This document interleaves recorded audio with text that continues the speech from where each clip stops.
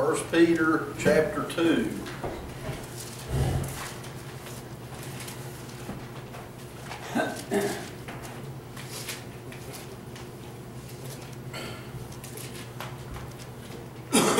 Been doing our series on rightly dividing.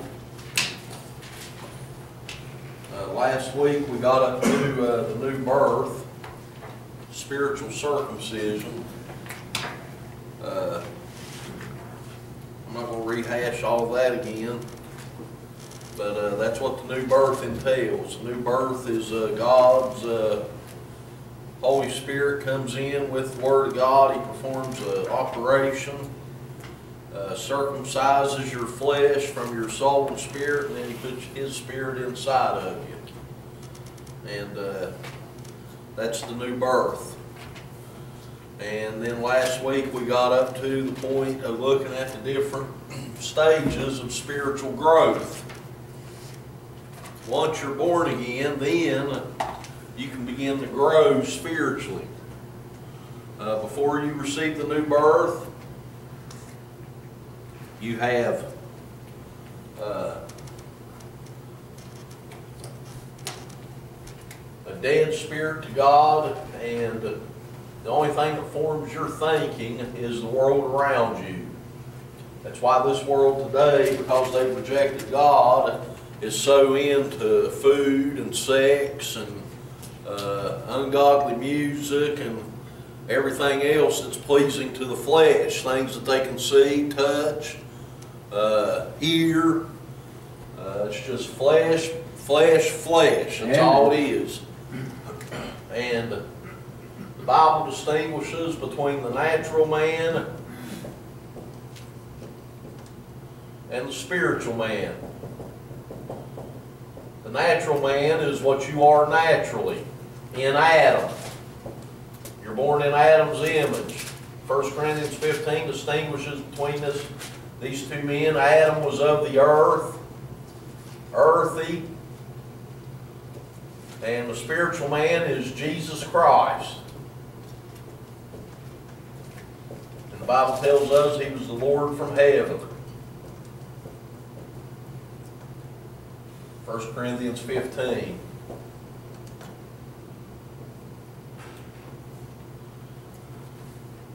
The natural man is a lost man without the new birth. The spiritual man is a born-again man, but in the Scriptures, he's referred to, if Paul's talking to a saved person, but he's having issues with his flesh or not thinking correctly, Paul refers to him as the old man. That's the spiritual saved man that's acting like the natural man, thinking like the natural man, and how he is distinguished is he's carnal, meaning he lives according to the flesh. And then you have the new man. That's a saved man that has renewed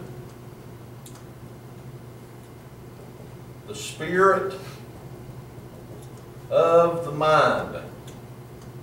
He's got saved, and he's got the Word of God, and he's changed the way he thinks. And he's the new man. He's renewed in his thinking. So that brought us up to the new birth. The Bible says the natural man receiveth not the things of the Spirit of God, for they are foolishness unto him, neither can he know them, for they are spiritually discerned. The natural man can't even know these things. Try to have a discussion with a natural lost person about the stuff we talk about here, and watch them look at you like you need to be in a loony bin. Amen. I mean, I may mention this last week. I believe that, they're over there right now trying to sign a peace deal, trying to achieve peace over the land of Israel between them and the Palestinians and all the Arab nations. I more believe in a white horse that I'm going to ride back out of the sky one day and watch my Lord slaughter the armies of the earth. I believe that more than I believe in the United Nations sitting right now in New York City. Amen. I think that's a vain endeavor that they seek up there. But 1 Peter, we got to the spiritual growth and different phases of spiritual growth. The Bible uses about 5 or 6 different designations for the spiritual growth of a believer, and you can identify where you're at in the growth as a believer based on characteristics that he gives us in the Scriptures. I'm going to cover this one quick, but here in 1 Peter chapter 2, we see the identification of newborn babes.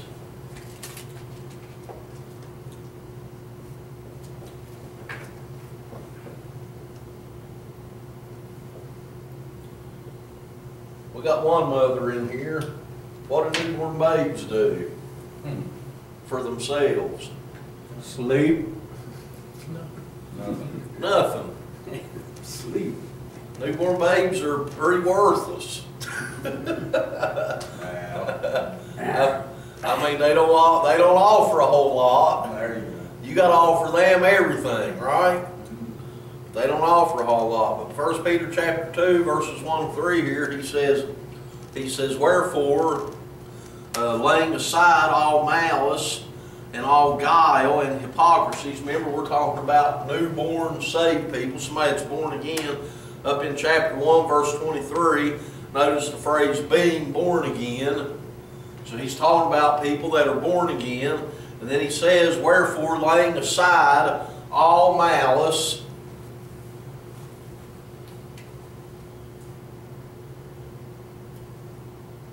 A newborn babe will have malice. A newborn babe will have guile. He'll have hypocrisies. He'll have envies. He'll have evil speakings.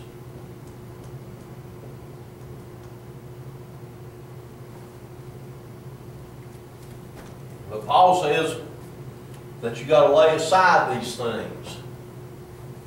That's a choice. Right.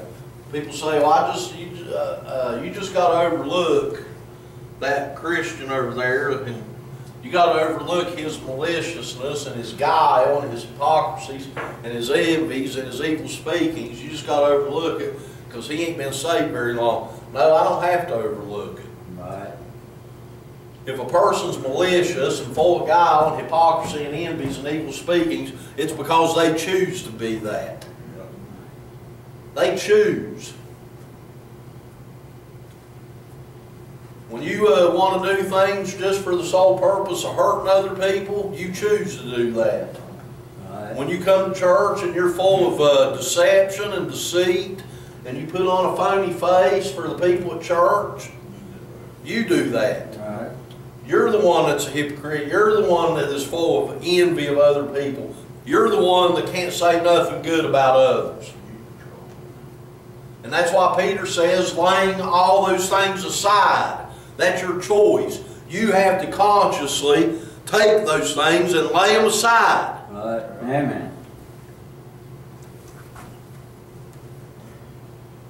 And only then, the reason he tells them to lay them aside, he says, laying aside all these things, only then, after these things have been laid aside, can you be as a newborn babe, desiring the sincere milk of the Word. He says, as a newborn babe, just like a newborn babe desires milk. I mean, it's their whole existence, ain't it? Right. That's a newborn baby's entire existence. Is cry when I want milk and cry when I have a dirty diaper. But their whole existence is that milk.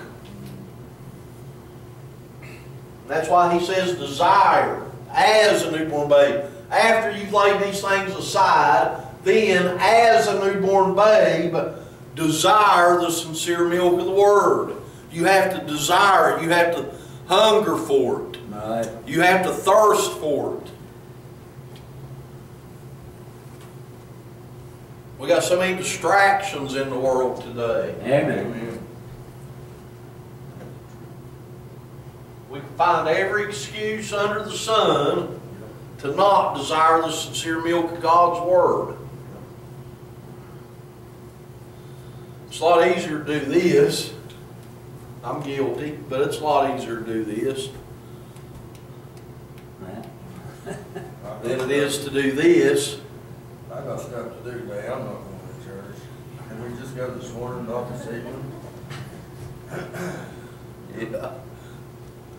But as newborn babes, desire the sincere milk of the Word. Why? Why do we need to desire the sincere milk of the Word?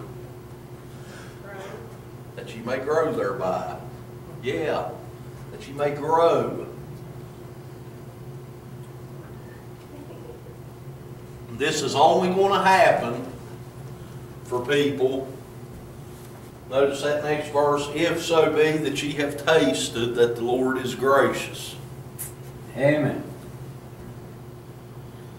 You can take a person, if they have never tasted that the Lord is gracious, your churches are full of them, and you can set them in the church pew every service for the next 40 years, and there's people like that. They're faithful to church, but they don't ever learn anything. Why? They've never tasted that the Lord is gracious.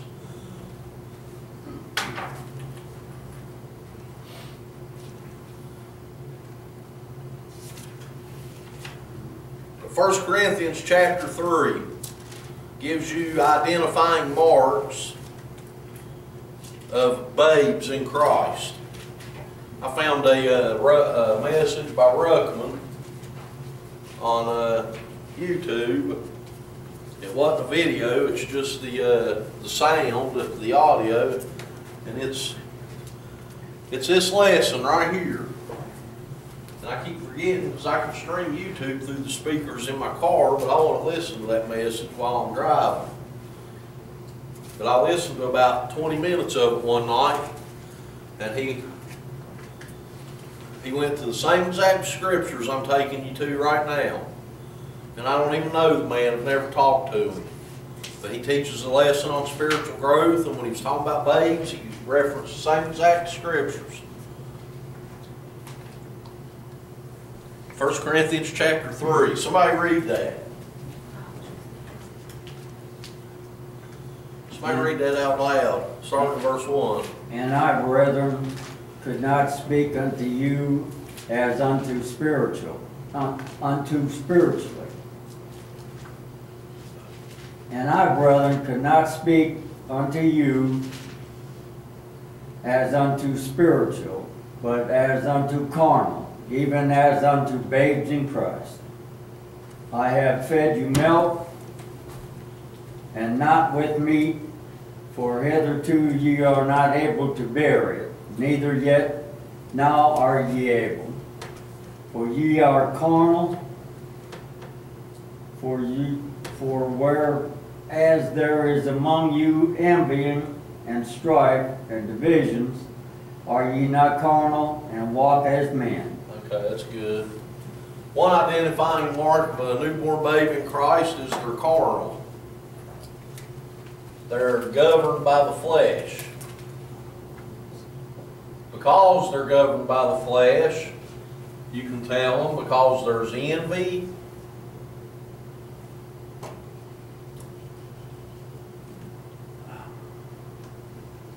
strife, division.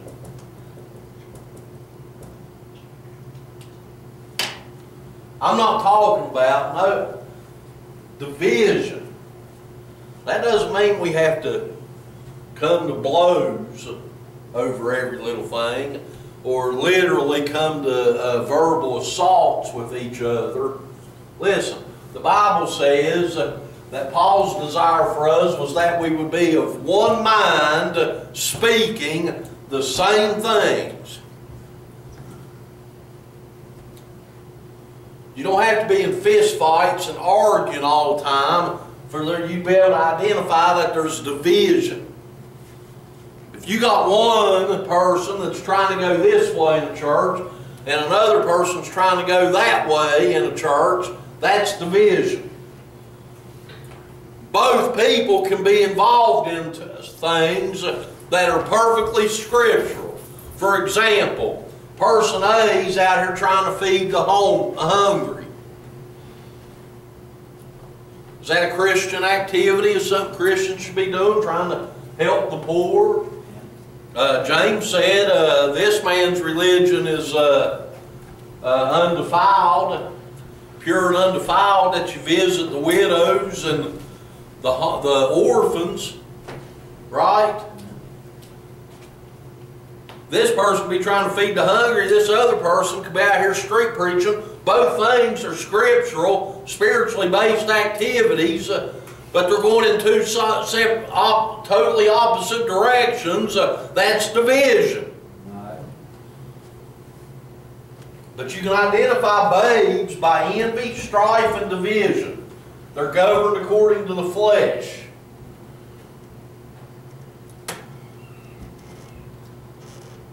These people are born again, but they haven't begun to war against the flesh.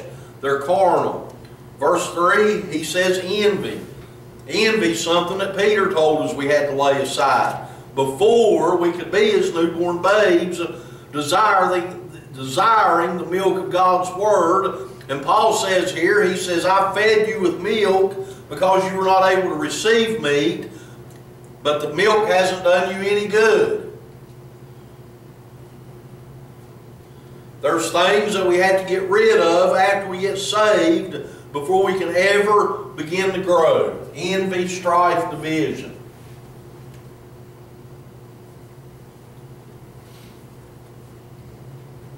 That brings us up to where we left off with last week. Another group of believers you can see in the Scriptures would be children.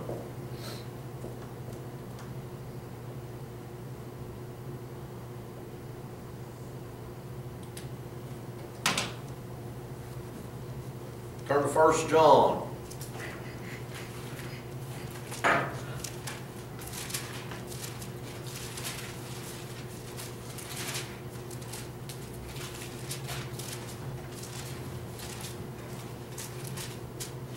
People say, y'all believe you should just cut out certain parts of the Bible and throw it away.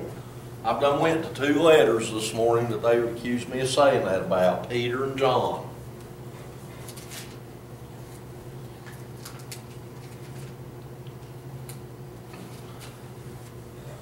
I don't know why God wasted over however many pages is in your Bible. The way some of these guys study the Scriptures, he could have told us everything we needed to know with that many pages right there. They think everything in the Bible is the same. Everything is just the same. 1 John.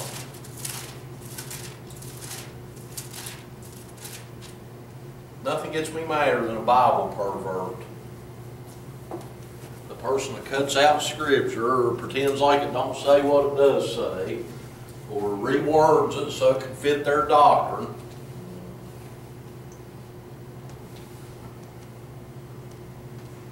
First John chapter 2.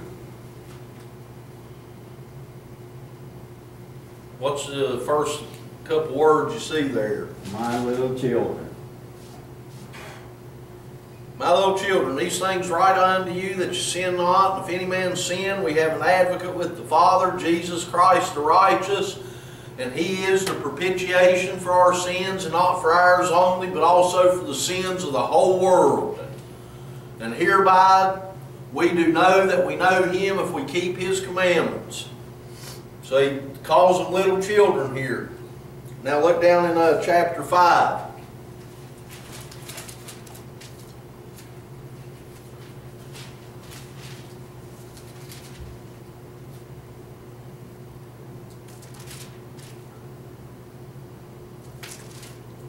And we know that the Son of God has come and hath given us an understanding that we may know Him that is true, and we are in Him that is true, even in His Son, Jesus Christ. This is the true God and eternal life. Let me point out something to you out of that verse. And we know that the Son of God has come and hath given us a what? An understanding.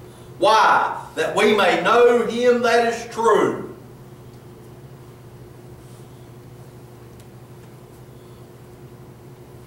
You cannot have an understanding of God until you first know His Son. Amen. You have to have a knowing relationship with Jesus Christ before you can ever know anything about God. The Bible says in Romans, there is none that understandeth. How can a man, I get this argument all the time, how can a man repent of his sins when he don't even know what sin is? Right. Why? Because there's none that hath understanding. The first thing the Holy Spirit does with a lost man is give them a conviction of sin. It convinces them that they have sin, but you don't realize how sinful you are until you start trying to have a relationship with God the Father. And the closer you get to Him, the more wicked you realize you are. Amen. That's why we're told if we confess our sins, He's faithful just to forgive us our sins and to cleanse us from all unrighteousness. As God reveals your sin to you, you have to confess it, and if you confess it, then He cleanses you of it. Right. If you live in denial of it, He can never cleanse you of it. Are you ever going to stop doing something if you justify it? No. If you think it's okay? That's why we must confess. Well, that's okay for me to do. There ain't nothing wrong with that. Well, then you're just going to keep doing it. It's not that Right. bad.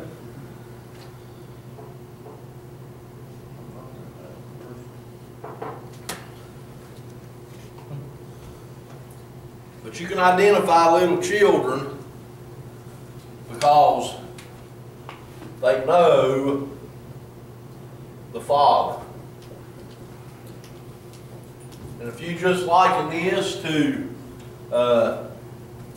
human beings, you can be able to understand the difference here. Does a newborn baby, when you bring it home from the hospital, know it's daddy? Do you remember your mom or dad when you was 4 months old? No, there came a time in your life when your mind began to start developing that you have your first memories as a child of your mom, your dad. I don't remember anything past back before I was about 2 years old. Everything back before that's vague. A newborn babe does not know the Father. They're saved. But you know what they're going to have? You know what they're going to deal with? They're going to deal with doubts, confusion. There came a point in time in their life when they realized that they were sinners. They realized that God allowed Jesus Christ to die and pay the price for their sin. They believed it and trusted it. They became saved. But then there's going to come another time in their life when they're going to start learning, because they've received the milk back here as a babe, that they're going to without a doubt know the Father. They're going to know that He's holy, He's righteous, He's good, He's merciful.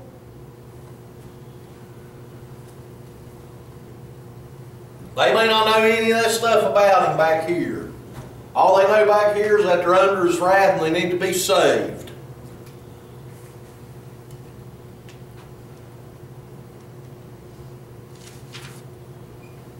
These people have just grown up enough that they realize they're saved, they're beginning to grow, but they haven't overcome sin yet. 1 John chapter 2. That's why he says, my little children, these things write I unto you, that you sin not. They know that their sins are forgiven. Your Churches are full of those people, especially your Baptist churches. Everybody can tell you that their sins are forgiven and that they're under God's grace and they don't have to live a certain way, or God don't expect anything of them, and they have Christian liberty. Everybody knows that. Are your sins forgiven? Oh yeah, my sins are forgiven. Well, John said he wrote these things that we sin not. If any man sin, we have an advocate with the Father, Jesus Christ the righteous. But these things are written that we sin not. That's why he told them up in chapter 1, if we confess our sins, he's faithful and just to forgive us our sins and to cleanse us from all unrighteousness. The evidence of a confessing heart in the life of a believer is the fact that God is cleansing them from unrighteousness. Right.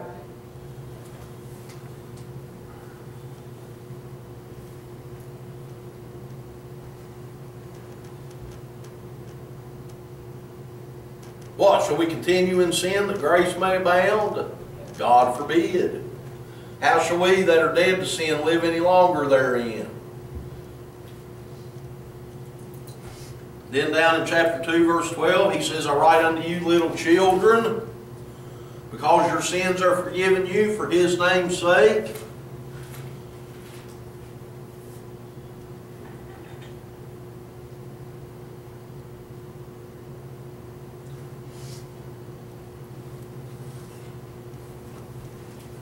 You can divide these up, newborn babes and babes are two different things, but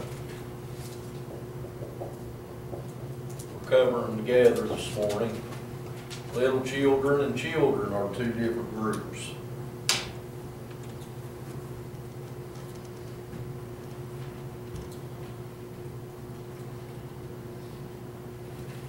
Now look at Ephesians chapter. And where was you at, John 2?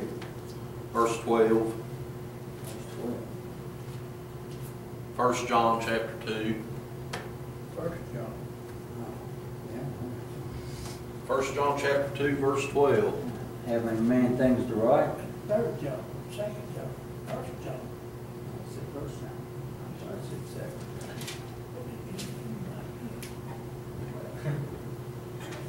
Look at Ephesians 4. Wait until you found that place and it'll make you turn, didn't it, Chuck? You ain't found it yet. Ephesians chapter 4.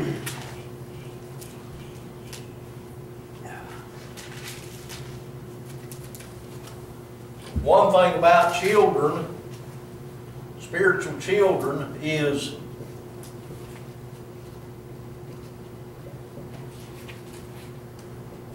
they have a tendency to be tossed to and fro by every wind of doctrine.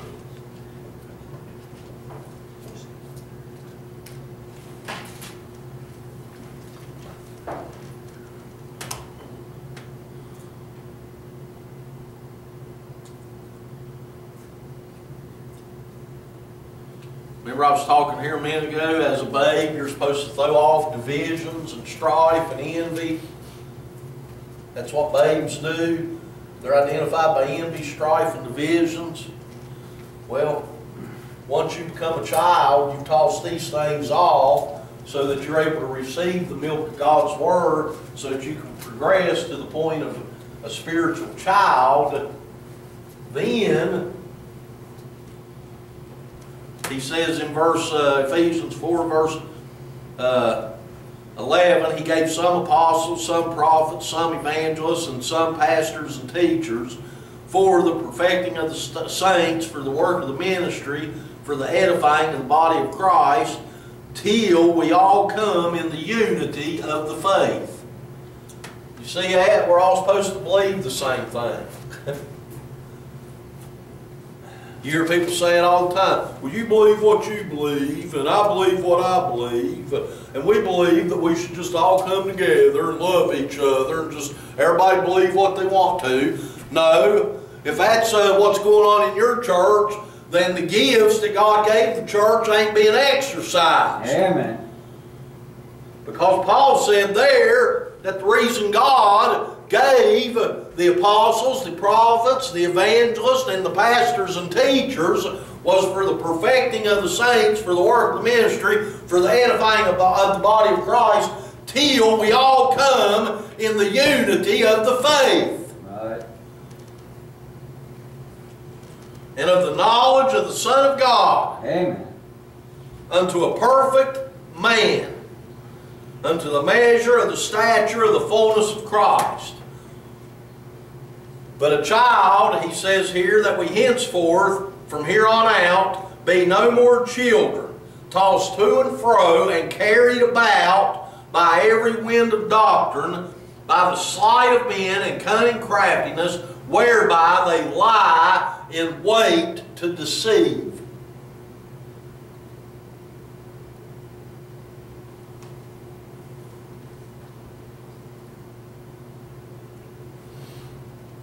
Men like Joel Osteen. You know why people buy into his garbage? And yeah, it is. It's pure, stinky, runny, drippy, oozing. You know when you can pull your trash out of the trash can and there's a hole in the bag at the bottom and it just starts, it's dripping all the way across the floor as you're carrying it out? That's what his teaching is. Make everybody feel good. And you know why people are carried about by it? Because they're children. And they're tossed to and fro by every wind of doctrine, just like a sailboat. If you threw it out on the ocean without a sailor in it, what's it going to do? It's just going to bounce around. Wherever the wind goes, that's where it's going to go.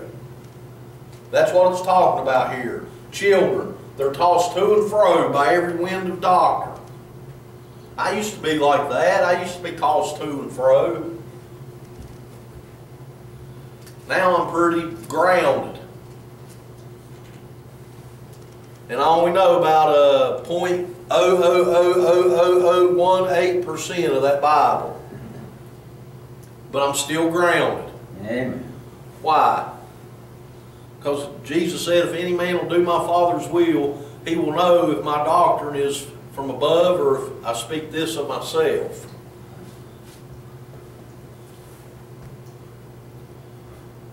I just wait on the Holy Spirit to reveal things to me.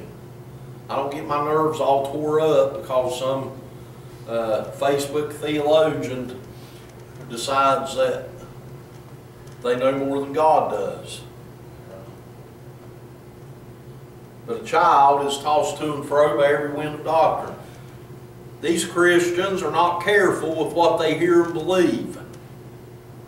They don't take God serious. When Jesus said, beware, many shall come in my name and shall deceive many, they really thought that he said, few shall come in my name and shall deceive few. They don't take God serious when he said, try the spirits, whether they be of God. For many false prophets are gone out into the world. Amen.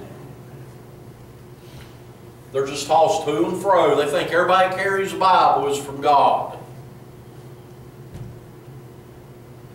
You can tell children that are starting to become young men based on how careful they are with new doctrine. Which brings us to the next group. Young men.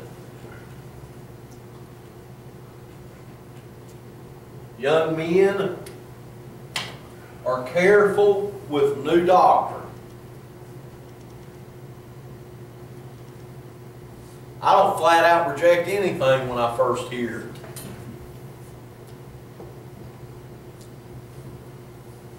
You got to prove.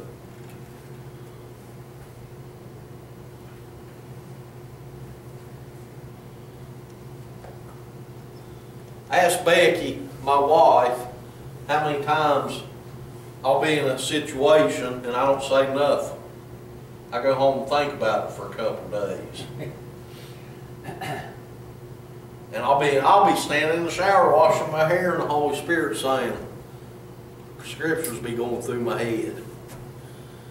How do I handle this situation? I do this, that seems like it's right on the surface, and then a verse will come to my head, and I'll be like, thank you, Lord.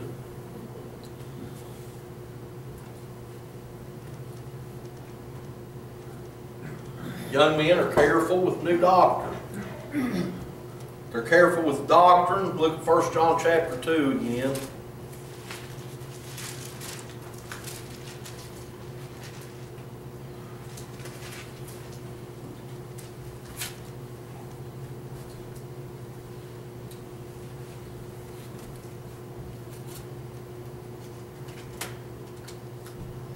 Verses 12 to 14 again, he says, I write unto you, little children, because your sins are forgiven you for his name's sake.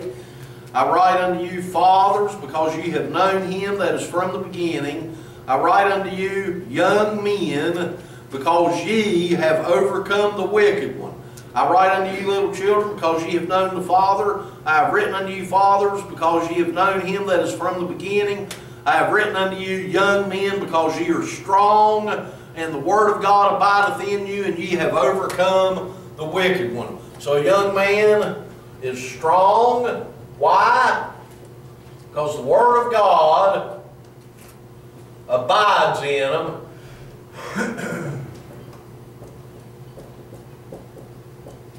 It ain't just something they use. It abides in them. It's taken up residence. Therefore, because the Word of God is planted up here, they're able to discern their way through this world.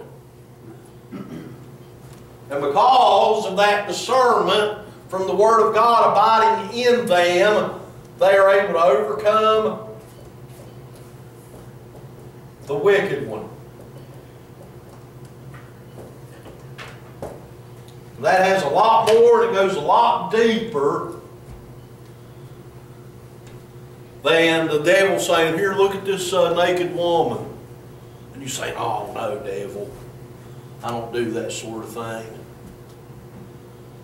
Or here, drink this glass of booze. No, I gave that up a long time ago. I'm holy. Overcoming that wicked one goes a lot deeper than that. If you study that word right there, wicked, you're going to find out that's a person. You're going to find out it's going to be manifested in the man of sin, also known as the Antichrist.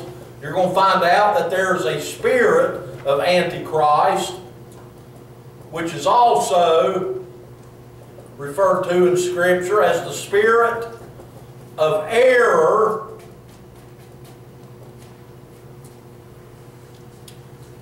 And if you really, really study, you're going to find out that there's only two spirits in this world. Amen. There's only two spirits at work in this world right now. That's the spirit of truth and the spirit of error.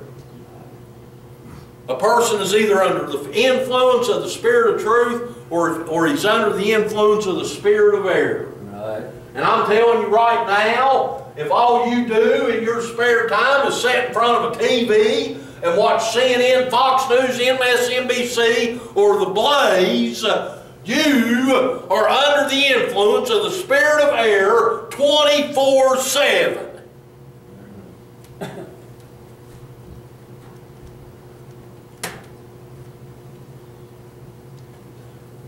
Can a news organization, you can watch their TV channel 24/7, 7 days a week for the next year, and you never hear anybody on there say the answer for mankind is that they get saved and born again, and Jesus Christ is the answer for mankind, and without Him none of the problems we're facing will ever be fixed. Can you be listening to that and it not be under the influence of the spirit of error?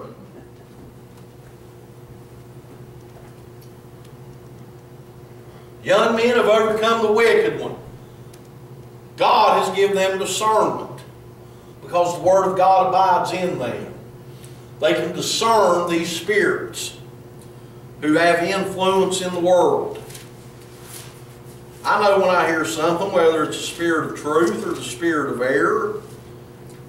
1 Corinthians chapter 4.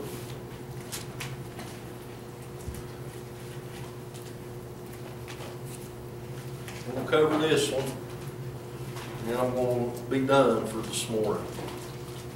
1 Corinthians chapter 4. And this is very important. And I don't care who it offends, who it upsets.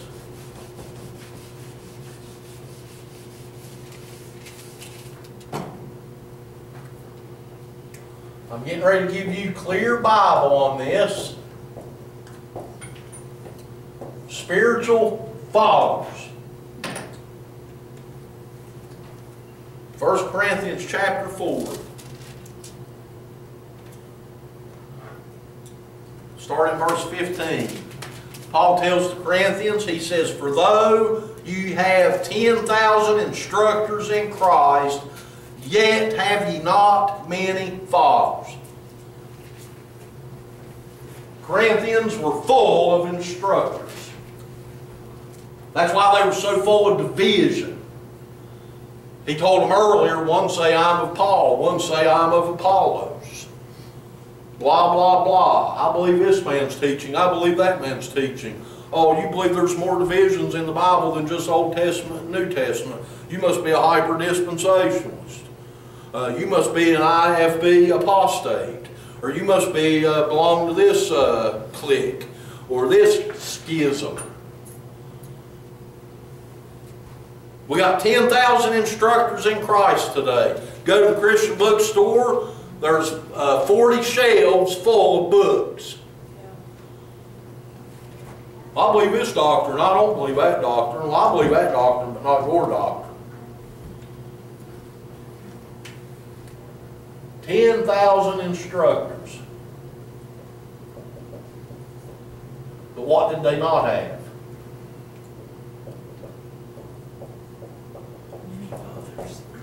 They didn't have many fathers.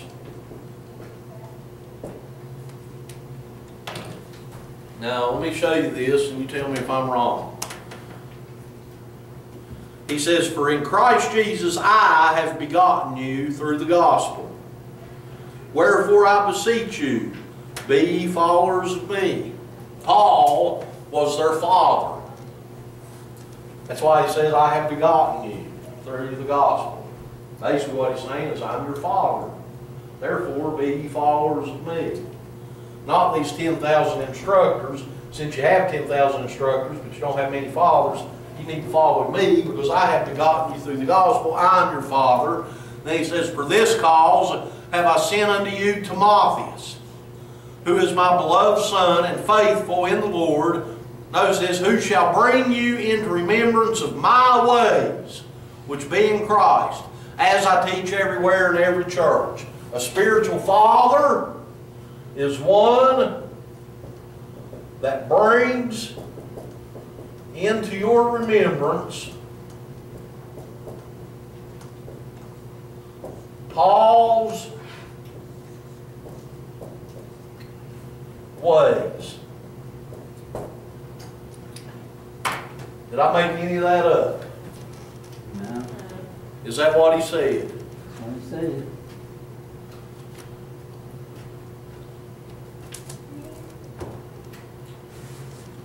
Now, if that makes me a hyper-dispensationalist, so be it.